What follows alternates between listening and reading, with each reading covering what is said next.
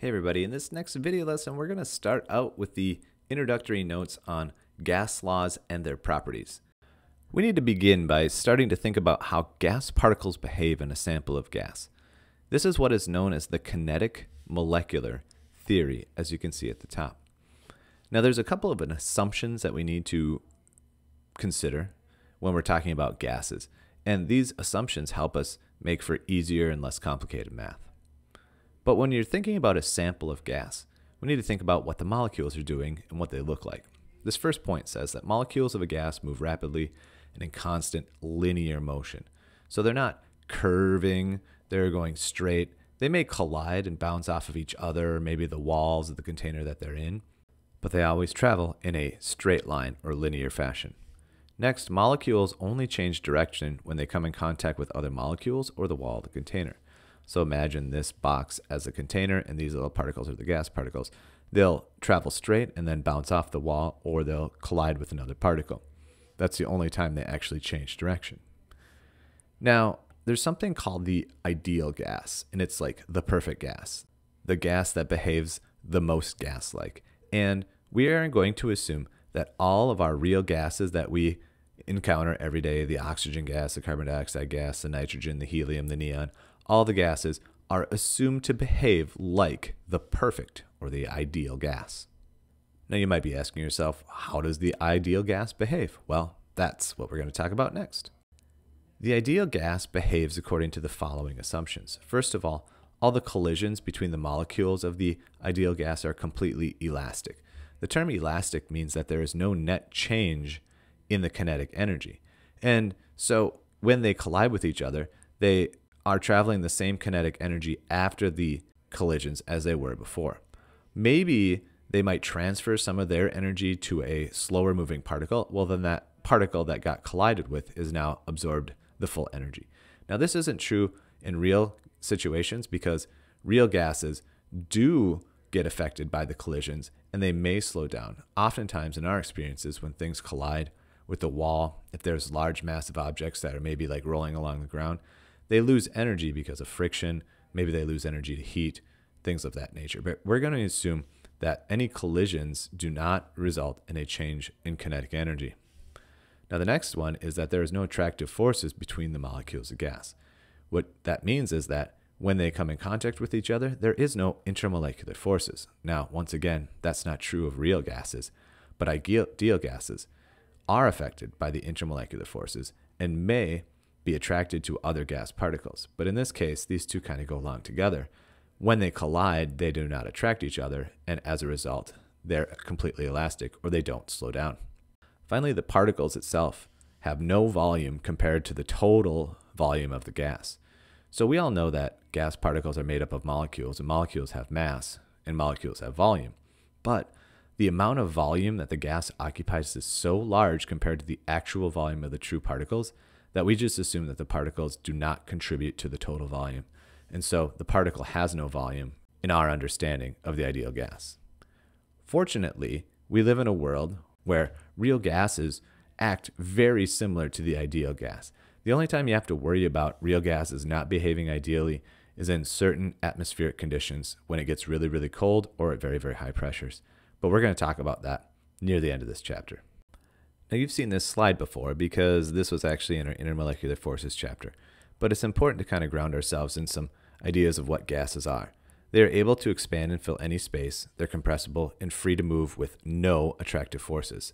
In other words, intermolecular forces are not in effect in gases. Now, the properties, as we talked about, of gases are based on what are known as the kinetic molecular theory.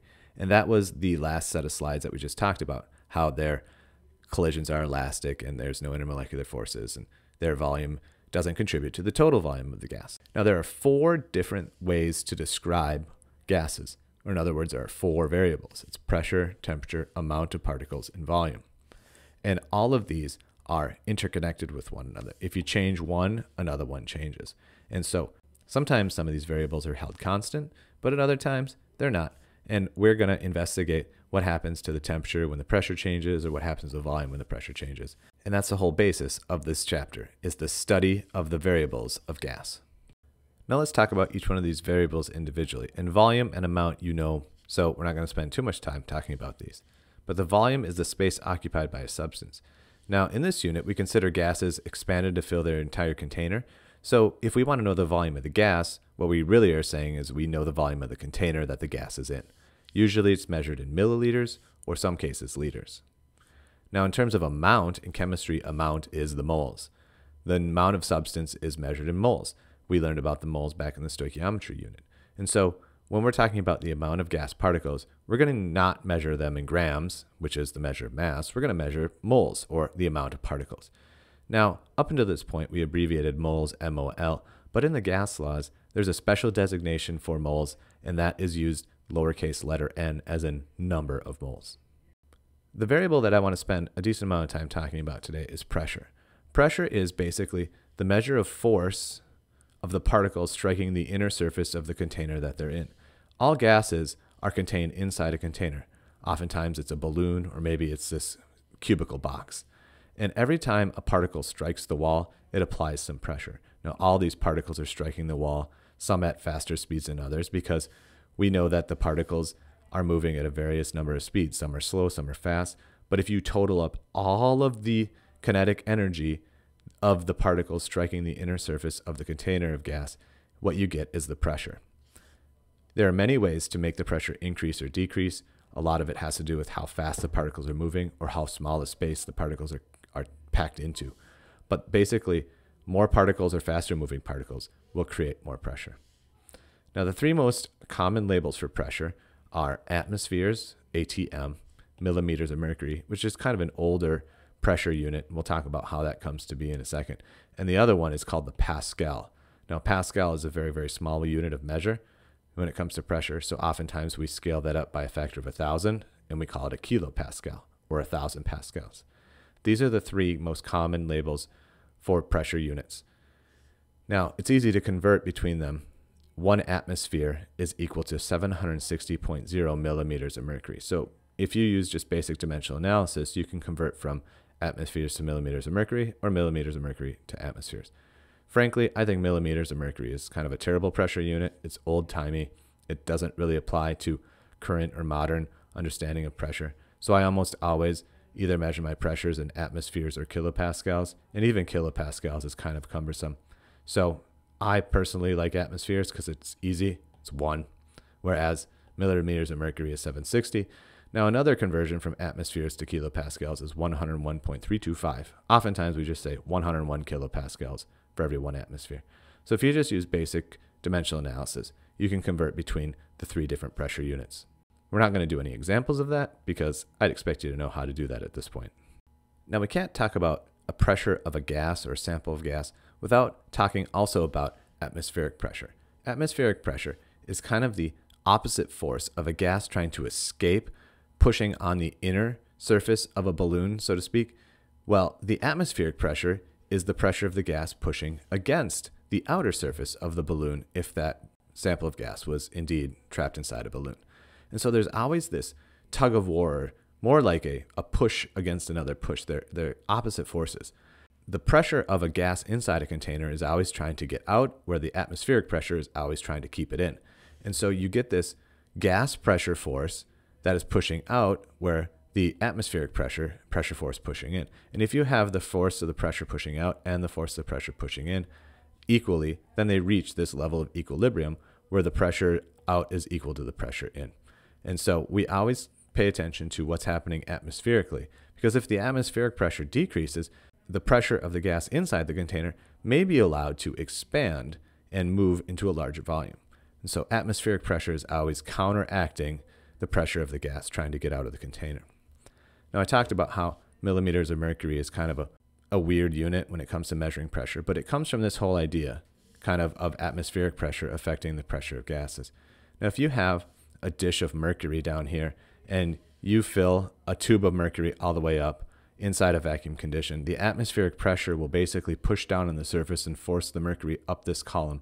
And at sea level, that height of the mercury will be exactly 760 millimeters or 76 centimeters in height. And so that's how they get that pressure known as 760 millimeters of mercury, which represents the height of a column of mercury inside a vacuum tube. if the atmospheric pressure was allowed to push on the liquid and force it up a tube. This is the old way that they measured pressure way back before digital instrumentation was known about. Now we also know about temperature, and so I'm not going to spend too much time talking about temperature as well. And we've already talked about kind of what temperature measures in the last chapter when we talked about intermolecular forces. But the temperature measures the average kinetic energy of a system. Recall that all the particles aren't necessarily moving the same speed, but if you factor in all the particles and all the various speeds that they're traveling and average them, you will get the temperature, or the average kinetic energy of the moving particles. As you give particles more kinetic energy, it makes sense that that would result in a higher temperature. And that's true. Temperature and the speed of the particles are directly related. So if you add heat to a set of particles that are trapped inside a container, they will begin to move faster as the heat is applied. But if you remove the kinetic energy from the particles, they will slow down, and as a result, the temperatures will cool. So you want to slow the particles down, put it on ice or put it in a cooler environment, and the particles will begin to move more slowly, and as a result, they will not have as much kinetic energy. Now, as we know, temperature is measured in degrees Celsius, but when it comes to gases, we want to make sure that the temperature is measured in Kelvin. And don't forget that in order to calculate the temperature in Kelvin, you take the degrees Celsius and add 273 to convert to Kelvin. And that's really important in doing any math involving gas laws in this chapter. Well, that takes care of this video. Thanks for watching.